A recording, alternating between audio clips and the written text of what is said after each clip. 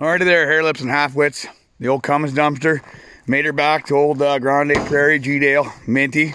Everything went good, and everything's just sassy.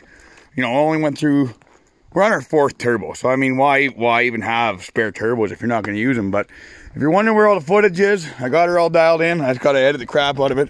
But one guy who's absolute disastrously mint on getting stuff edited up is old Danny at DD's Speed Shop. So if you want to watch the footage a little early, go and see some of the backstage footage from DD's Speed Shop on zip tie stuff. Go over and have a gander.